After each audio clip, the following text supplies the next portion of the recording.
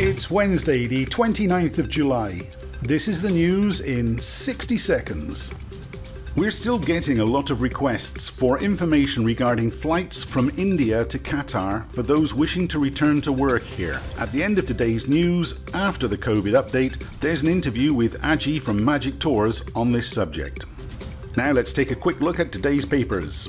Qatar is to host the LNG 2025 International Conference and Exhibition on Liquefied Petroleum Gas. The Minister of State for Energy Affairs says that we are pleased to be awarded the hosting rights for this prestigious global event to convene at the home of the world's largest LNG producer.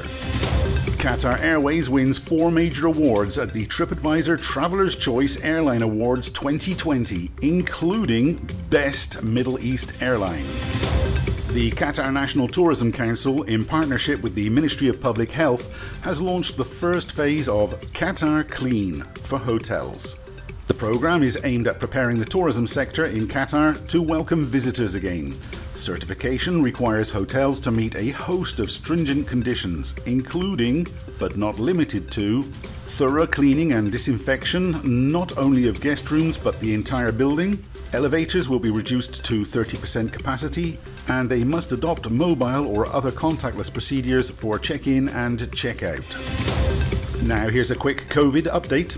Active cases have gone up by 6 people, bringing the active cases to 3,110 in the last 24-hour period. Of those tested, 7.86% of people are testing positive over a 7-day average.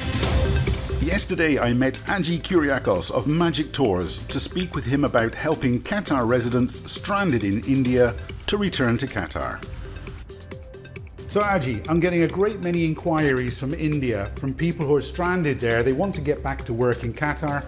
They have their residence permits already and they just need to get back here. What have you got for them? Brad, glad to say that people start coming back, and we got a chartered flight came a couple of days back from India. Now we are scheduling 4 more new flights. On the coming 8th of August, we are having flights coming in from Cochin and Bangalore. We have another flight coming in from New Delhi by 10th of August and from Mumbai by 12th of August.